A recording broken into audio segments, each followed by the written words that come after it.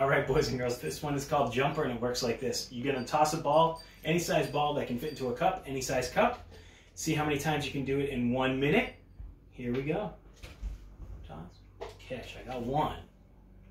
I got 2, 3, 4, 5, 6, 7. You can challenge yourself.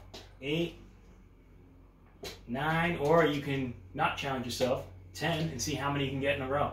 All right, 11, 12, 13. If it falls on the ground, you don't have to restart. 14. You just have to pick up the ball and keep going. It's kind of like a punishment. 15, 16. Is that 16?